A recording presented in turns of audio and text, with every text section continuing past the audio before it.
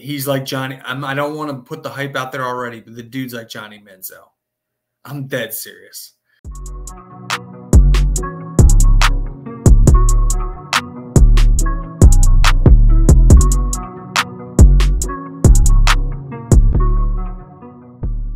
I was going to say that. Yeah, I knew you.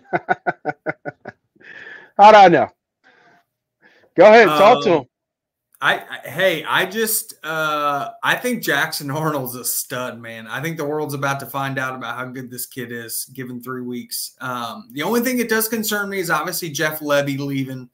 It's a bit of a concern. They also lost a couple O linemen to the portal out of nowhere. Oregon sniped an O lineman from them. Missouri sniped an O lineman from them, which I think was shocking to OU. Maybe they need to get their NIL together a little bit. But outside of that, man, this Jackson Arnold kid is special. He's like Dylan Gabriel on steroids. I don't understand why they're catching two. Like, I don't really understand this game. This game should be a pick 'em.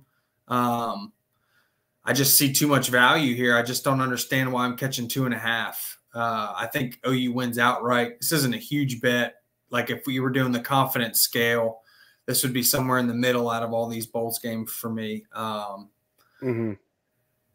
It's only a single unit bet, but I just like OU on the value money line here. I just think Jackson Arnold is going to prove out to be the best player on this football field. And I think the green dot wearer on the other side, Danny Stutzman, decided to come back for OU. And OU didn't really lose much on defense to the NFL draft. So guys aren't sitting out, and they didn't lose much on defense to the portal. So I think Brent Venables is going to have his defense rolling.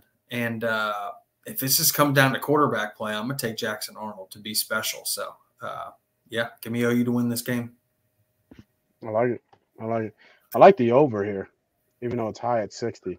Yeah, I don't know. Yeah.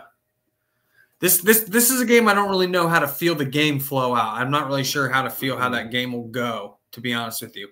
Just Jackson Arnold's like, he's like Johnny. I don't want to put the hype out there already, but the dude's like Johnny Manziel. I'm dead serious. Like, the dude runs around throwing crazy passes that you're like, seriously? He's cocky. He's good, though. Really good for college. I don't know if that play style will work in the NFL, but in college, he's going to be pretty damn good.